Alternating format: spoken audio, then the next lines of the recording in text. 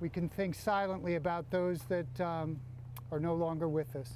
At Saturday's Respect Ride, more than 100 bicyclists gathered and rode to remember those riders killed on local roads. Riders like Jimmy Westmoreland, killed while riding this past July. He was riding on Ocean Boulevard and a motorist pulled out in front of him, and Jimmy was unable to avoid him, and there was an incident, and he went over the handlebars and crashed and unfortunately passed away a couple days later. Police say Jimmy died from blunt force trauma to the head. He was 75 years old. As a cyclist, you looked at him and said, wow, when I'm 70 years old, I want to do the things that he's doing. And so in that way, he was an inspiration to all of us.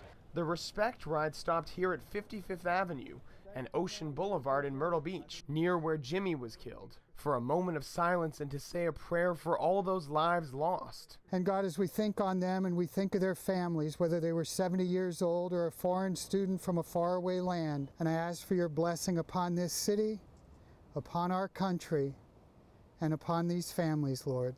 Amen.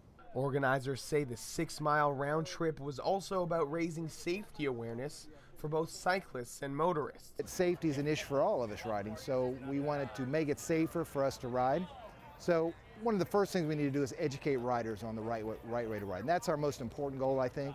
And the riders say if Jimmy Westmoreland had been here to be a part of the ride, he'd have been right in front, leading the way. In Myrtle Beach, Mark Liverman, WPDE, News Channel 15.